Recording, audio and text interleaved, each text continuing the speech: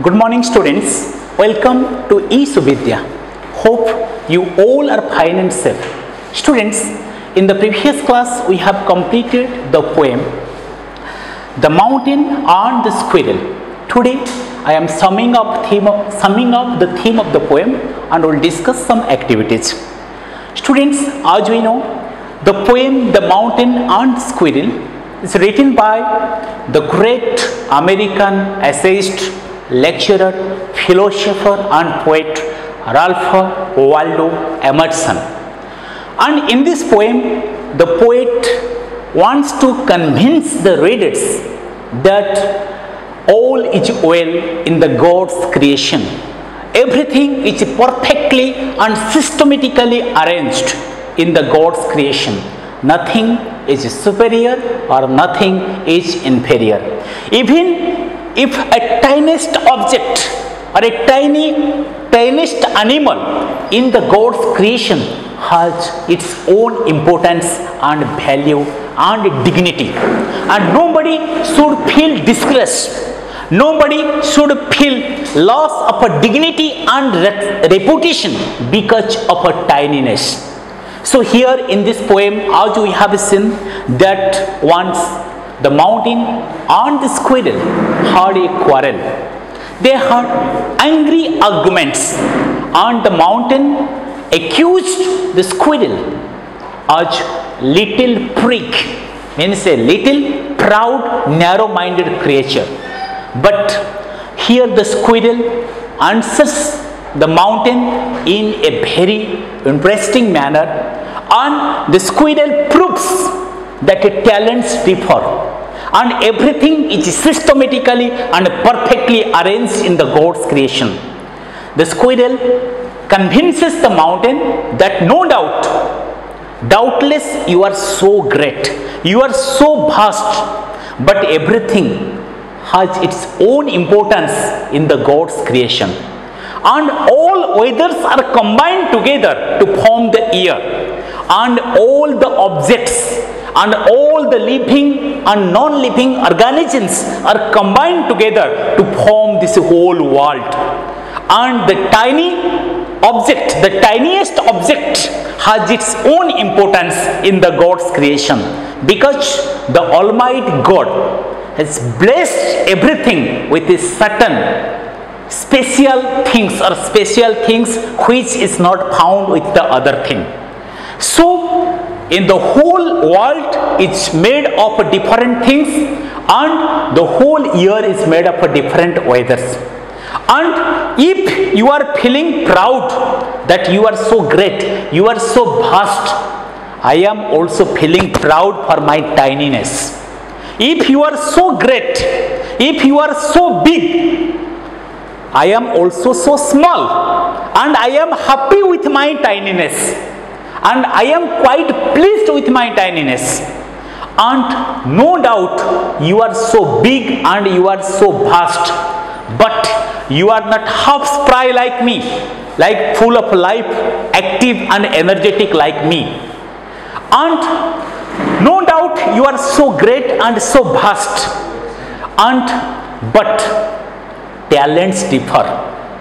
There are beautiful squirrel tracks are there on you, and you can carry the trees on your back, but you can't crack a knot like me.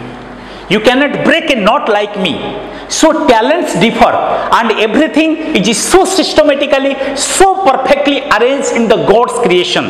And no one is inferior or no one is superior in the God's creation, and never ever compare yourself with others, because the Almighty God bestowed you, or the Almighty God blessed you with a special blessing, and you are important for the Almighty God, and you are created by the Almighty God for a particular purpose, for a particular thing. And never feel disgraced, never feel that it is a loss of reputation being tiny or being small. Okay, so here the squirrel convinces the mountain that he is not feeling disgraced, or he is not feeling sorry, or he is not feeling it as a shame or loss of a dignity because of his tininess. If you are feeling proud for your what? For your vastness, I am also not feeling disgraced for my tininess.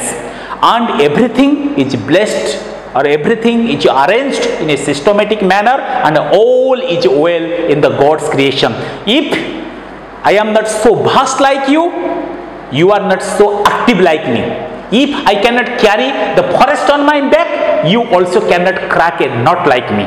So everything is important in the God's creation. So this is the theme of the poem, The Mountain and the Squirrel. Students, look at the following sentences. The mountain is big, the squirrel is not so big. Ramesh is rich, Hari is not so rich. Malti is intelligent, Surabhi is not so intelligent. Gopal is clever, Krishna is not so clever. So students, in this poem, the poet uses aj with not. Okay, the poet uses aj with not in the poem. They are used to compare the qualities of two objects or persons. Okay, so aj is used to compare the qualities of two objects or persons. So use the same expression to combine the sentences given below. So now you use as to combine the sentences below. One is done for you. Okay, one is done for you. So the mountain is big, the squirrel is not so big. So now we have combined these two sentences by using as. As we have discussed, as is used to compare the qualities of two objects or persons. As is used to compare the qualities of two objects or persons. So now we have combined these two sentences by using as. How? The mountain is big, the squirrel is not so big. So we have combined this by with the what? With as. We have combined the both sentences using as. But the squirrel is not as big as the mountain. So now let us combine the given sentences by using as. Ramesh is rich, Hari is not so rich. Students, the answer will be Hari is not as rich. Hari is not as rich as Ramesh. Hari is not as rich as Ramesh. Let's see the next sentence. Malti is intelligent, Surabhi is not so intelligent. So Surabhi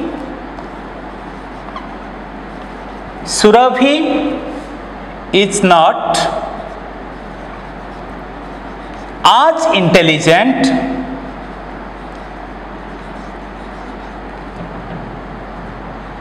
as Malti.